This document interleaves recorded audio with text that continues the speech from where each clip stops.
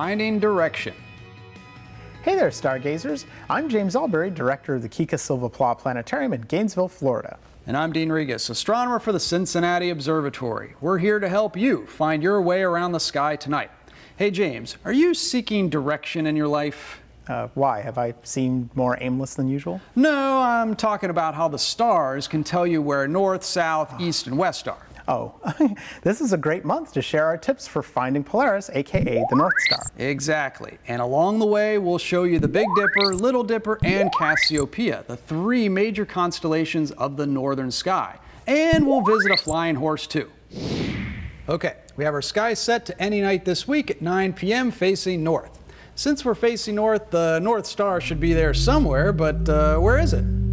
Contrary to popular opinion, the North Star is not the brightest star in the sky. That honor belongs to Sirius, the dog star.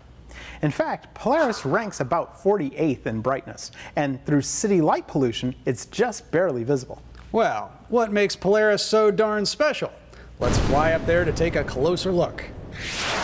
Polaris resides almost directly over our North Pole. So, as the Earth rotates, causing day and night, and the daily motions of the stars, the North Star barely moves.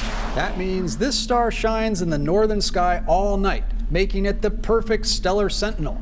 As the world turns and the night goes on, the stars appear to rotate in a counterclockwise motion. This motion gives us the appearance that the sky spins once a day, with a pivot point at Polaris. Of course, it's the Earth that's spinning, not the sky. Since the Little Dipper has some very faint stars, finding the North Star can be tough. But never fear, the other Dipper is here.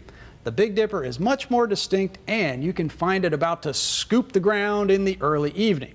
The ancient Greeks and some Native American groups called these stars a big bear.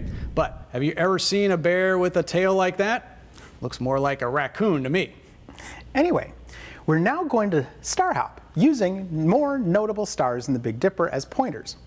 Connect the dots of the two stars at the end of the Big Dipper spoon. They're called Merak and Dubhe. Continue that line up and to the right, and bingo, they'll point you right to Polaris. We're not done with the Big Dipper's pointer stars yet. If you go from the Big Dipper to the North Star, keep going, because you will run into a star at the top of a W-shaped constellation. The star's name is Calf, and now you've discovered Cassiopeia the Queen. Can you see the beautiful, boastful queen sitting on her throne? No. No, me neither. So, I picture these stars as her crown glittering in the northeastern sky. Ah, that's better. And Cassiopeia is easy to find as you hop across the heavens. The distance between the Big Dipper and Polaris is the same as the distance from Polaris to Cassiopeia. But wait, there's more. Hop from the Big Dipper spoon to Polaris, onto Cassiopeia, and make one more hop. This will take you to the corner of a huge square of 4 stars. And we've landed on one corner, a star called Alpheratz. This is really the body of Pegasus the flying horse. Let's see the picture. Wow, that definitely takes some imagination. And he's flying upside down. It may be hard to picture, but it's easy to find once you start star hopping. And remember, Alpheratz? This star not only marks Pegasus's flank, but it also marks the head of the beautiful Princess Andromeda. She looks like a long, stretched out letter A.